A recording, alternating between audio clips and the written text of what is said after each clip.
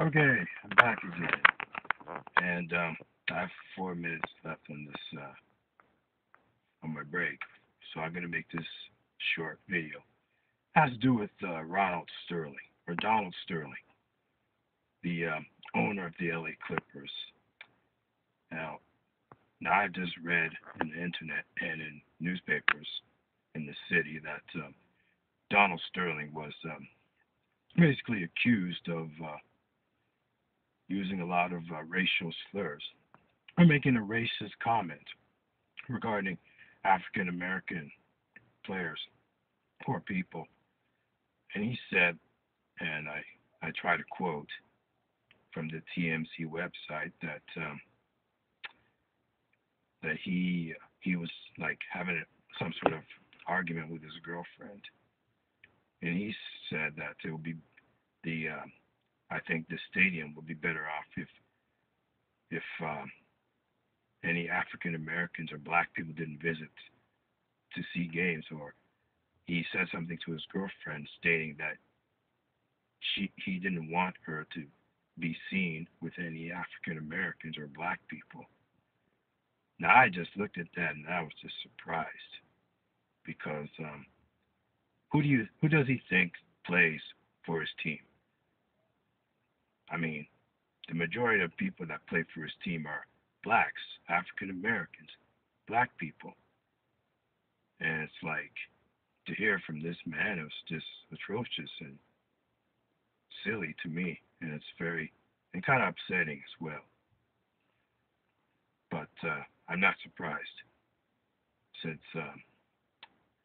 I'm not surprised since most of these some of these black players in the NBA they rarely ever stand up when they are insulted like that.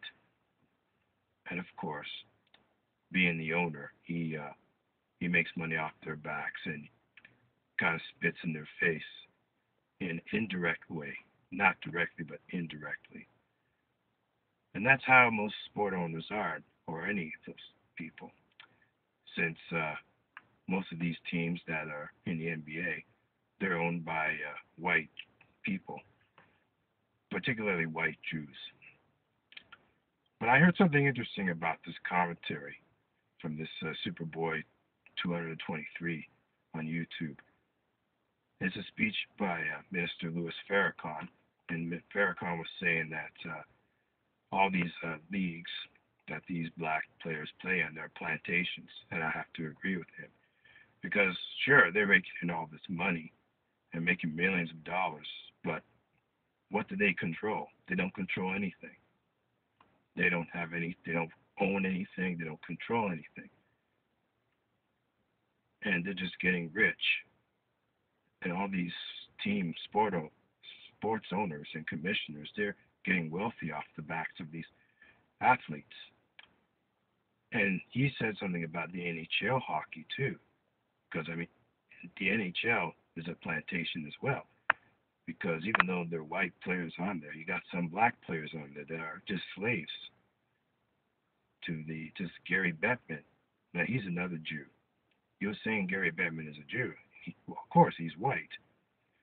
And people who own the CFL, that he said something about Canadian football. I didn't think he knew Canadian football, but CFL is probably seen all over the world. But this is not it's not as well known as NFL. But still, it's owned by a white man who's also a Jew. So yeah, and a lot of black American players they play in the CFL. So in a sense, they're slaves as well. The CFL and Major League Baseball and NHL and the WNBA, which is a women's league. The black women there, they play a lot of basketball. So the WNBA is a plantation as well. So and this Donald Sherwitz or whatever, this Donald Sterling is a plantation owner, and he's making comments about blacks. I mean, it's bad, but you're in control of something, you have the right to insult. I'm not saying it's a good thing, but they do do insult a lot of people.